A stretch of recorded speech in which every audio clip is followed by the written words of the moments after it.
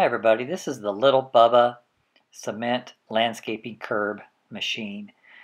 It's going to do some magic here in our yard, and this video is going to show you exactly what it took to get it done.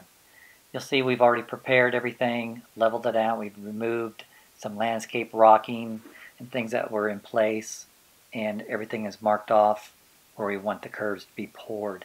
So as we come around this curve, you'll see the guys that work here in the front yard already, and they're actually going to do this side, the other side, and the backyard. So here they are. We've got obviously the sound muted so I could do a voice over here and just tell you a little bit about it. It does about a foot a minute, and it's a two-man job. Obviously they mix up their mortar. One guy's shoveling, the other guy's driving the machine around, following the curve that they've spray painted on the lawn. And it took 4 hours to do 175 linear feet. Pretty fast. So let's see how this works. Here we go.